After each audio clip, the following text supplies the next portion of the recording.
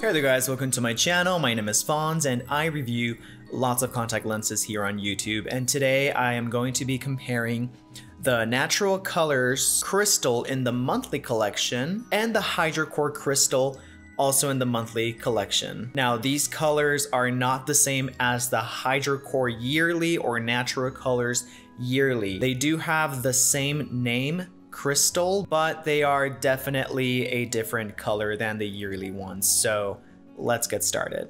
All right, this is with one contact lens in. Very dramatic, I would say.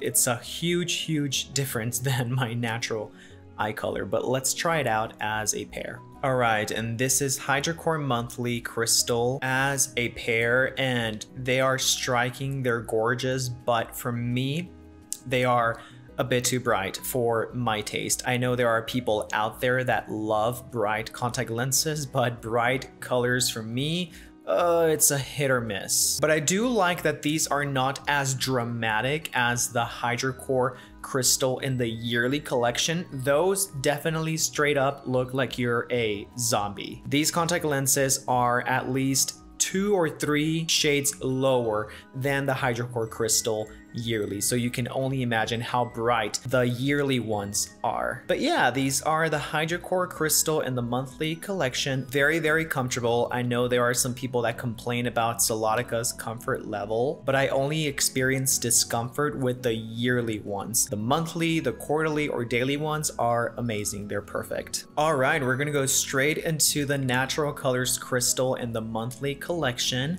and they are the same color as the Hidrocor ones, but these do have that limbo ring around the contact lens. Some people prefer it, some people don't. In this case, for me, I would probably go with the Hidrocor monthly version, simply because these Natural Colors version, they just like scream fake to me. Solotica needs to add some blending mechanism, like not just like one solid ring. If you're gonna add a ring, at least make it like blendable, not just like boom, straight up. And then also the pupil hole is not as tight as the Hidrocor monthly collection. This pupil hole is slightly bigger, and the iris pattern is not as silky and smooth as the Hidrocor monthly crystal. So because of that, I'm going to have to place it in second place. So Hidrocor Cristal is my favorite one from these two. Which one is yours? Let me know down below in the comments section. Again,